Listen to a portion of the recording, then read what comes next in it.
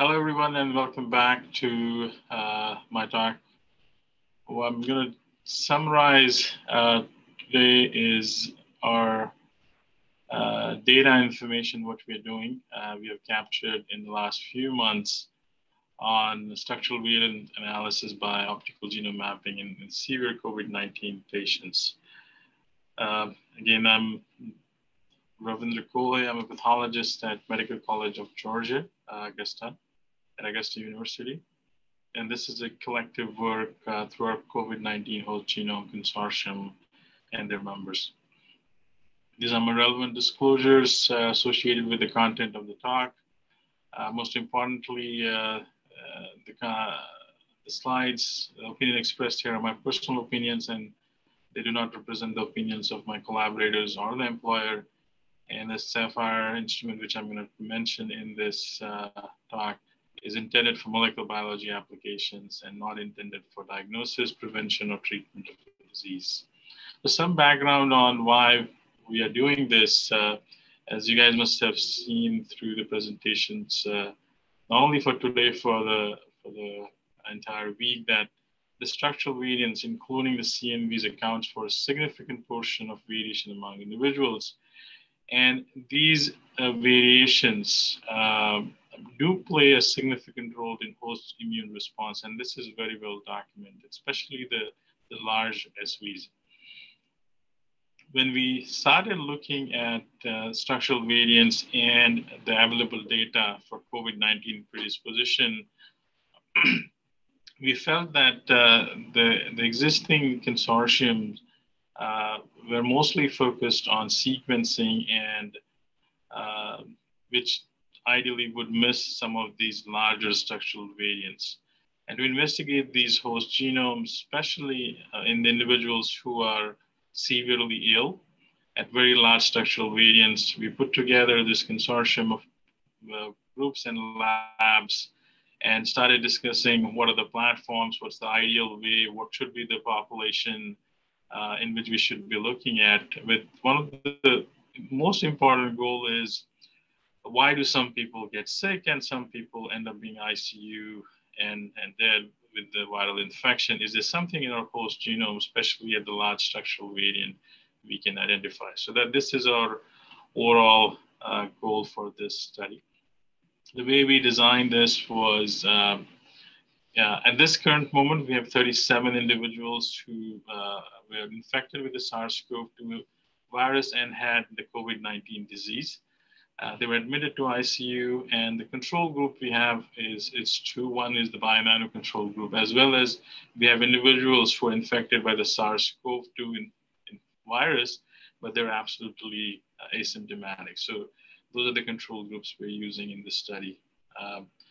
In this demographic, the inclusion criteria was anyone who is confirmed with a SARS-CoV-2 PCR test and would require for a mechanical ventilation or at least a fractional inspired oxygen of 60% or more. The individual we were able to include in the study ranged from the age range was 19 to 83.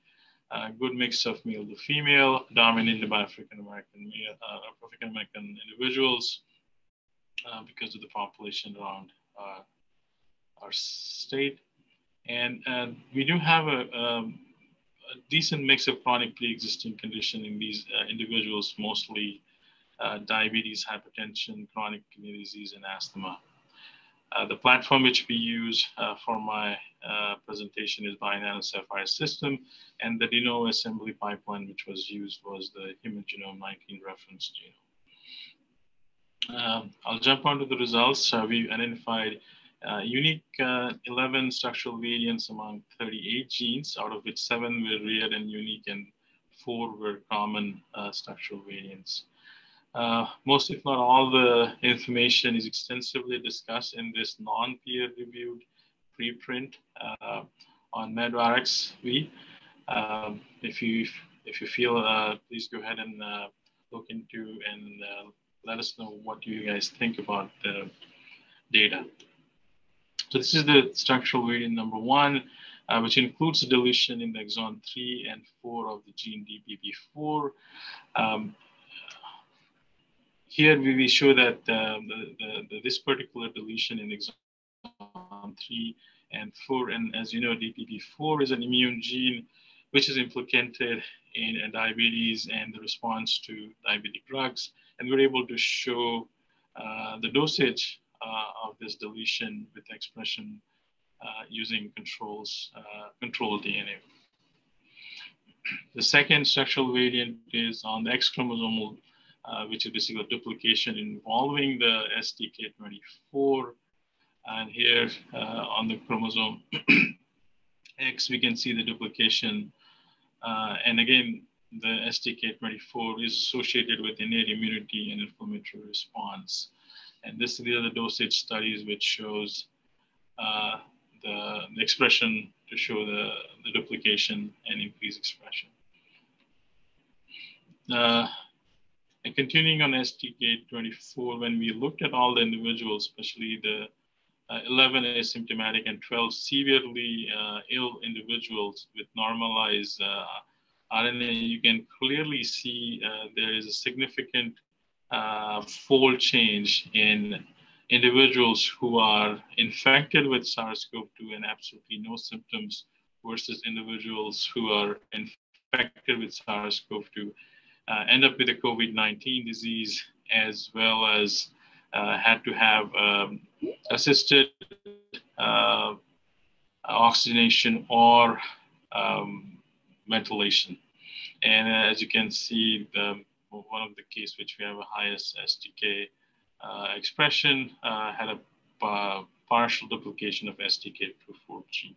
So this basically proves what we were seeing on the optical genome mapping on Saphyr pretty much has a functional approval in terms of expression of these. The structural variant number 3 was involving the deletion of the ZDHHC1 gene. It is a 146 kb heterozygous deletion in chromosome 16 that contains up 6 genes, which includes the PKL HG4 KCD19, LRRC36, TPP3U1, and the ZDHHC1 gene. And we were also able to show the dosage experiments with the control to show the deletion has the functionality or the functional studies of that deletion are there. So these are the 3 unique and the private events which we saw, I think, were clinically important. We are studying them extensively in different ways. So to conclude, the optical genome mapping definitely identified structural variants in 3 different categories. One is the innate immunity and inflammatory response, and it has a group of genes which are very well studied, not only in SARS-CoV-2, but also the SARS-CoV-2 and another viral infection and their inflammatory response. The second group which we identified, the structural variants, was airway resistance to pathogens, especially the mucus secretion, and the MUC4 gene had very well documented structural variant in that particular gene. And the third group, which we have pretty significant structural variants, was viral replication, spread, and RNA editing. And I think this group, we are exploring it further to see what are the implications of this group in post-infection, not just making it asymptomatic. So our overreaching goal for the consortium as well as my lab is to recruit 1,000 individuals with a significant number of asymptomatic individuals as a control, continue functional studies for DPP4 and STK26. We saw these were the early insights or first insights in these structural variants in COVID-19 individuals. We're also working with our collaborators in the consortium to do a targeted sequencing for TLR7 gene and the downstream pathway. We are also investigating these structural variants and where do they are in the GWAS studies or the existing data, as well as some emerging data on the sequencing. We're also doing some parallel whole genome analysis on our subcohort. And then We do also plan to do comparative genomics with other vertebrates with the collaborators in our consortium. So this is our proposed diagram, which shows a key vital host interaction pathways highlighting genes that we found have structural variants in COVID-19 in our patients. I know this is early data, but if you look at the upregulated and downregulated and the balance between them and the structural variants identified. So this is our proposal, which is still a work in progress. Again, this is a part of that presentation. This is part of the paper, which can be looked at it more in details.